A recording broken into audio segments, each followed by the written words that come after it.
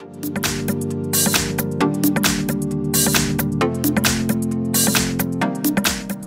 to the in front of me Vivo V23, and I'll show you how to create home screen folders on this device. So first we should hold for a while the application and drag this app to another one. And as you can see here, we got the new home screen folder on our device screen. By the same way, we can add here more applications if you want. Here, just to rename the folder, click on the name here. Just enter the new name. For example, in my case that will be apps. Then just click here to OK, and now as you can see, we just successfully renamed our device folder.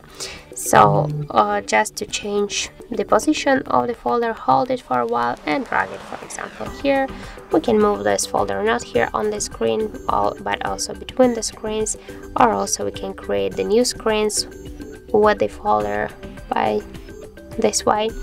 And we can also turn it back here.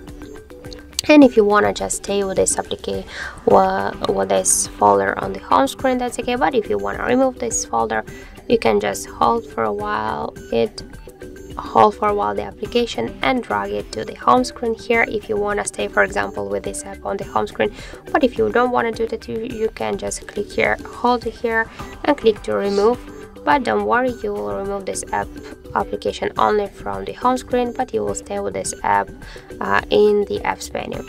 So that's it. Thank you for watching, and if you find this video helpful, don't forget to leave a like, comment and to subscribe our channel.